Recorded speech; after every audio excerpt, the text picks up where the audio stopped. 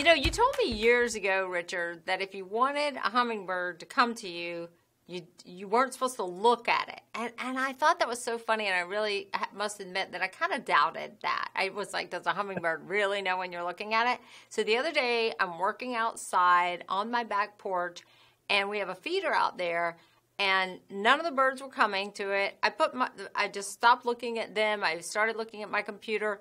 Lo and behold, Richard Cole was right. I looked up, and the feeder was full of birds. So it's not just hummingbirds. They don't like you to look at them. Not really, and that it works a lot of times. Sometimes it doesn't work so well, but for the most part, these birds are used to animals, and you might be a predator. If you're not looking at them, you're not such a threat. But if you're looking at them, you might be more of a threat. So I suspect they've evolved to be cautious of eye contact. I think they're not right. very social. Yeah, exactly.